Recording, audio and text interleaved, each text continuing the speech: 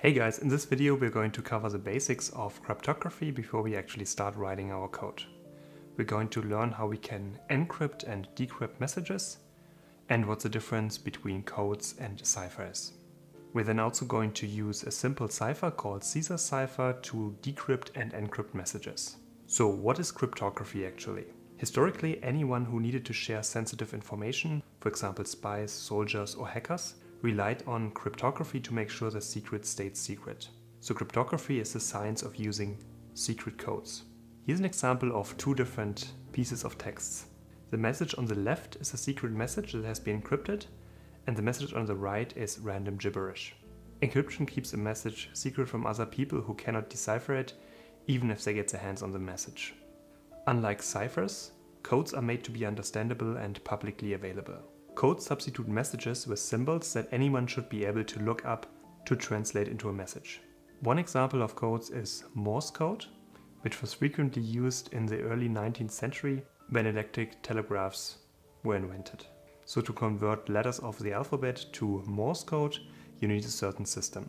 And that part is called encoding. And then the process of translating electric pulses to English when a message is received is called decoding. In contrast with codes, ciphers are specific kind of codes which are used to keep messages secret. We can use a cipher to turn understandable English text, plain text, into gibberish that hides a secret message, which is called the ciphertext. So a cipher is a set of rules for converting between plain text and ciphertext. And one very famous cipher is Caesar Cipher, which is named after Julius Caesar, who used it 2000 years ago. Caesar Cipher works by substituting each letter of a message with a new letter after shifting the alphabet over. So for example, Caesar substituted letters in his messages by shifting the letters in the alphabet down by 3 and then replacing every letter with a letter in his shifted alphabet. So for example, every A in a message would be replaced by a D, every B would be an E, and so on.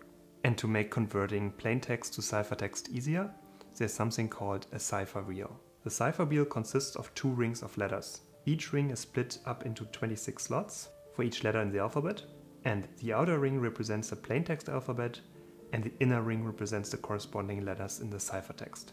So to use the cipher wheel to encrypt our message, we would first write down our message in plaintext. Next we would spin the inner wheel of the cipher wheel until its slot matches up with the slots in the outer wheel. And this helps us convert the original message in plaintext to the encrypted message by using the cipher. Now, to decrypt a message from ciphertext to plaintext, we would start with the inner wheel and then move to the outer wheel. In order to do that, you need to know the key. So for example 15, which means each letter would be offset by 15 positions. And then you can decrypt the message using the cipher wheel. Let's put working with Caesar Cipher into practice. And to find those practice questions, you can switch over to inventwithpython.com. The link is also in the description down below. So taking what we just learned, we should go ahead and first encrypt a couple of different messages with different keys. So for instance here with key 4, we're going to encrypt ambidextrous, able to pick with equal skill a right hand pocket or a left. If we take a look at a cipher wheel, we can start out with the first letter, A, and then we can apply the key 4. And if we want to encrypt a code, we would move forward in the alphabet. So that means we start from the letter A and we go forward 4 letters. So 1, 2, 3, 4. And we wouldn't end up with the letter E. Now the second letter in our word is M. And again, we would apply key 4. So we go forward 1, 2, 3, 4. So the second letter is going to be Q.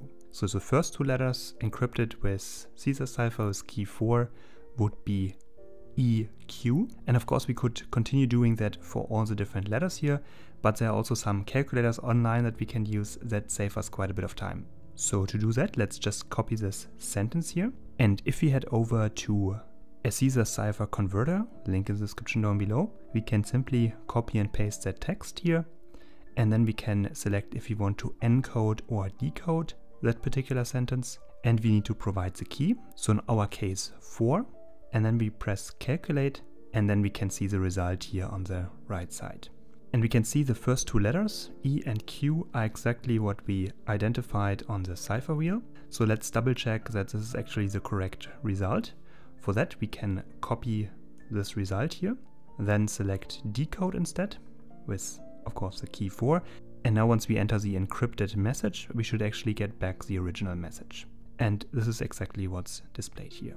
Of course, we can do the same with the second sentence. In this case, we should apply a key of 17. So if we copy that, paste it in here and apply a key of 17 and encode the message, then we get this encrypted text back.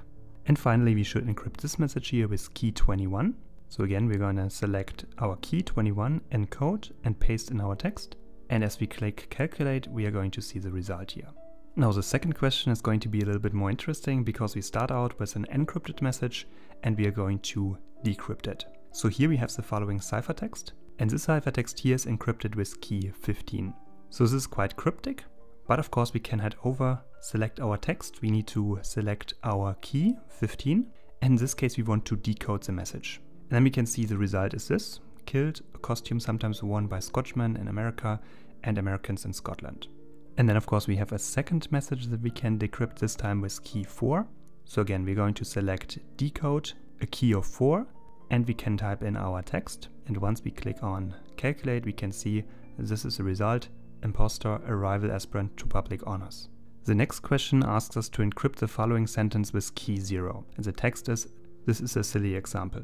Now the sentence already tells us something, because if we look back at our cipher wheel and we start with the word this, for instance, if we apply a key of 0, then of course we would start with the letter T and move 0 letters forward in the alphabet. So we still have the T, and the same is true with all the other letters. So basically the sentence will not be encrypted because with a key of 0 we don't shift the actual numbers. And we can also see that in our converter. So if we enter the text here, we select a key of 0 and we select encode and click on calculate, we get back the exact same sentence.